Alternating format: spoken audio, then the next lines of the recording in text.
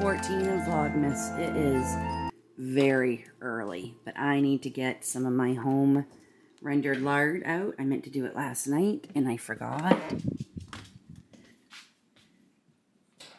So I'm going to let it sit on the counter for a little bit. And according to my schedule today, the 14th is pie crust. I'm going to make up my pie crust for my Christmas dessert, Christmas dinner dessert. And I think I can leave them in the fridge. I'm just gonna double check. I think we're, not that many days away. It's 10 days to Christmas Eve. I think I can keep them in the refrigerator, but if not, I'm gonna throw them into the freezer. And it's gonna be an easy day today because I can't sleep because I have a dentist appointment this morning. And going to the dentist is not fun for me. So we are going to get that done today. I'm going to make a cup of tea and yeah, pray that my visit goes well and I can do these when we come home. I think I will be able to handle these at least because it's easy. And yeah, I'm not on camera yet because it literally is not quite 6. I've been up since 4:30 and y'all don't need to see that. I'm back from the dentist. And you get to see me finally because I didn't show myself this morning. You're welcome. So, dentist went okay. A little bit of pain. I've taken something. I'm sucking it up because I have to finish this video today for you because I made a commitment to do a video every day for Vlogmas to myself, and I want to keep it. I was going to go live tonight. That's been postponed to this Saturday, the 16th at 7 p.m. Eastern. So come on by. We'll be chatting in the chat about Vlogmas, Christmas, anything you want. So come on by, 7 p.m. Saturday. Hopefully I have one more dental visit. Hopefully any discomfort I'm experiencing will be gone by Saturday. Fingers crossed. So yes, we are going to make some pie crust and get it all done so I don't have to worry about it for Christmas. Now, raise your hands if pie crust has ever made you cry. Oh my goodness, I tried making my own pie crust forever. I don't know how my grandmothers did it. I have tried so many recipes. Perfect, never fail pie crust. That was my favorite one I heard. Never fail pie crust recipe. It failed every time. Every time.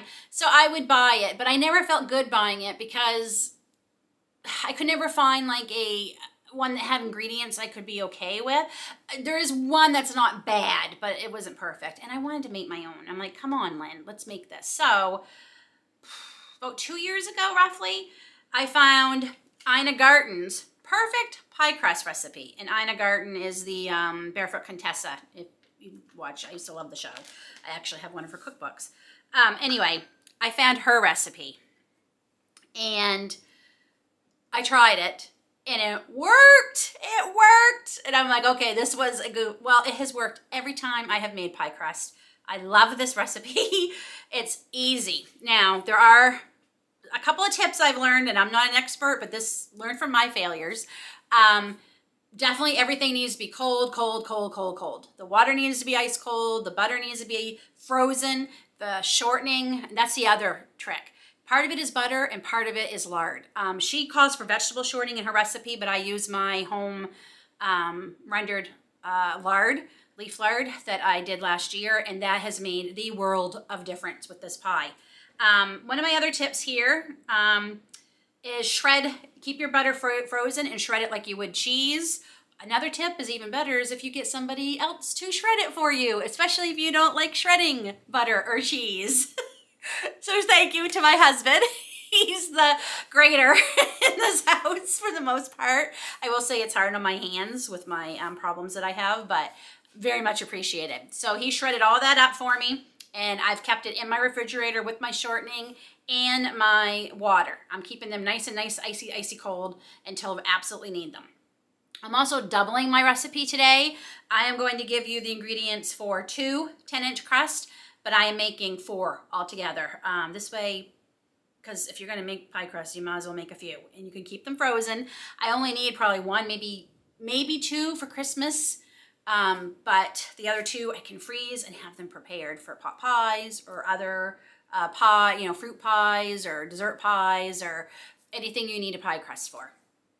So the ingredients are 12 tablespoons of very cold unsalted butter, 3 cups of all-purpose flour, a teaspoon of salt, a tablespoon of sugar, a 1/3 cup of very cold shortening or lard, this is what I'm using, and 6 to 8 tablespoons of very cold water, depending. The other tip I can give you, I have found that makes a world difference, is a food processor. A food processor. I've had the pastry cutters, nope, didn't work. I've done everything, but the food processor, because it can chop up the butter and the shortening small enough and incorporate it perfectly, and you don't have to keep trying to knead it all in, because the less you handle pie dough, the better. So because we're using a food making pie crust and we need a food processor, I am using the Ninja that we got for Christmas for each other, the food processor part. And I'm so excited I'm gonna name her. It's already, so this holds 8 cups. My old one only held 6. And it's just, it has different buttons. It has this little vent. Let me see if I can show you this. This little vent thing here on the back. My old one did not have that. It looks different. It feels different.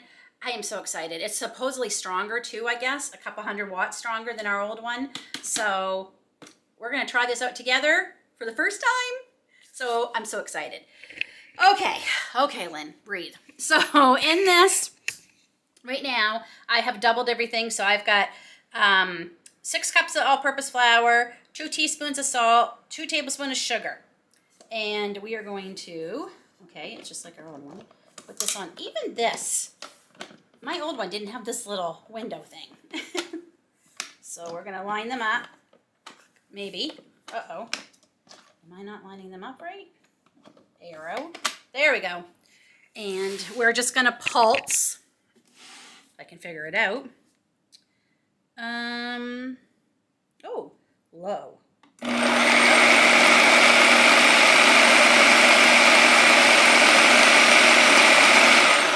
It tells you how long you've been pulsing. Look, it has the numbers. That is so cool. Is it how long or how many turns? I'm thinking maybe 2. Oh, it has a dough. I didn't know it had a dough button. So it has a dough button, a chop button. I hope that's coming in. Let's see. There we go. Dough button, chop button, extraction button, which we did not have in our old one, ice crush button, smoothie. I didn't have any of these. And then we also have low, medium, high, and pulse. I kind of had these, but they were a little bit different. And of course the timer. So that is pretty cool. I already love it. So let's see how we keep going.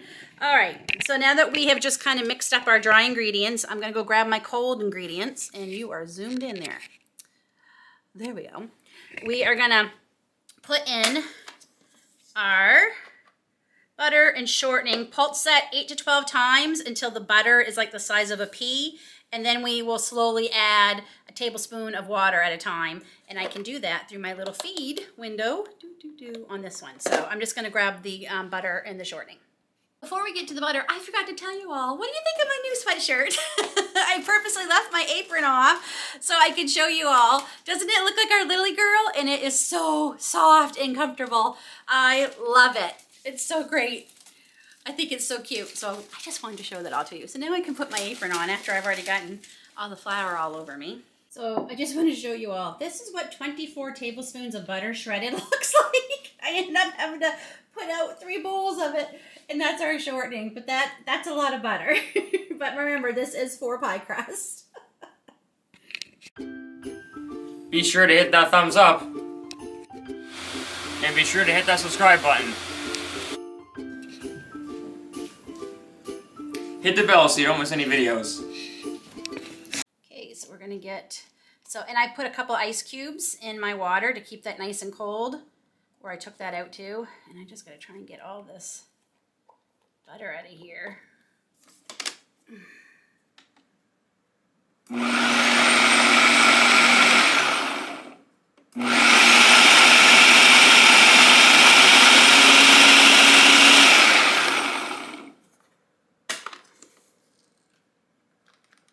And of course, oh, my butter is stuck to my lid. Who saw that coming? Yep, okay.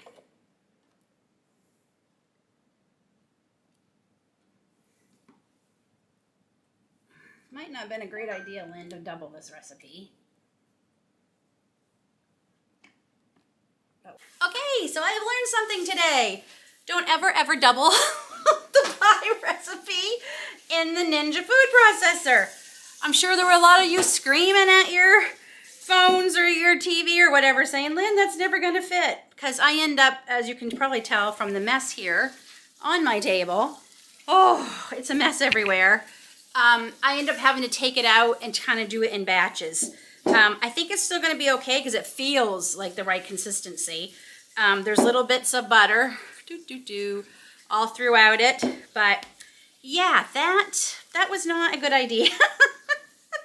I really thought it would all fit, but when it came to the butter, it was bad. So we're going to divide these up. I'm just going to knead it a little bit. Oh yeah, I see lots of chunks of butter. That's what I want to see. So that's perfect. Like there's little bits of butter all throughout. So that's what we want. I'm just going to knead it very little. And we're going to divide this. Actually, I might weigh it so I know how many discs to make.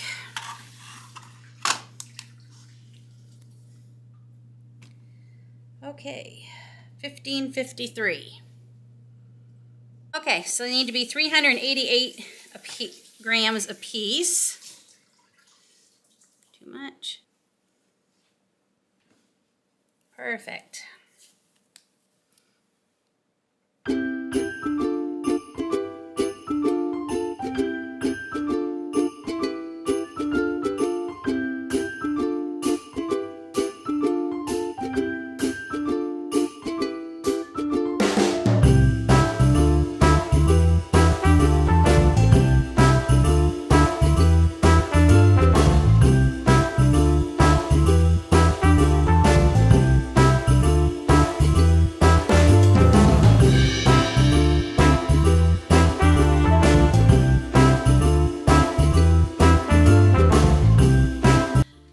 Day 14.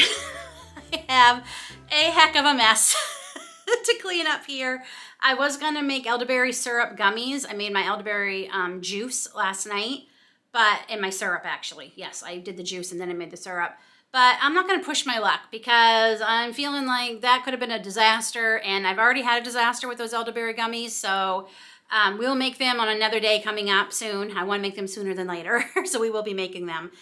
And I'm gonna end it here. We'll see you back here tomorrow for day 15, which is part of the cookie collab that I am a part of, and tomorrow is the last day. So hashtag Ultimate Cookies 23. Make sure you watch all the videos with that hashtag, and I'll link it here. I'll put the hashtag here.